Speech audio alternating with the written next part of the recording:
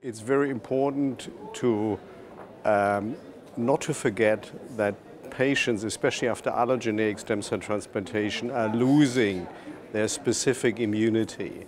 So they are very much prone to infections.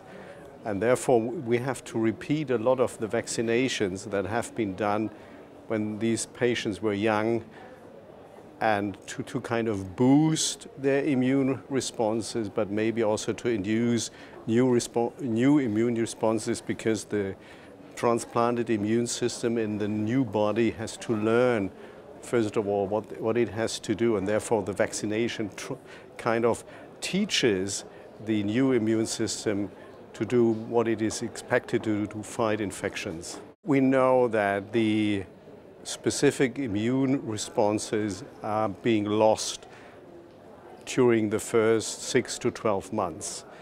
And then, depending on the immune function that is already active in the patient, you have to start with the vaccination. We often did it quite late, but we are increasingly moving the vaccination to an earlier time point post-transplant.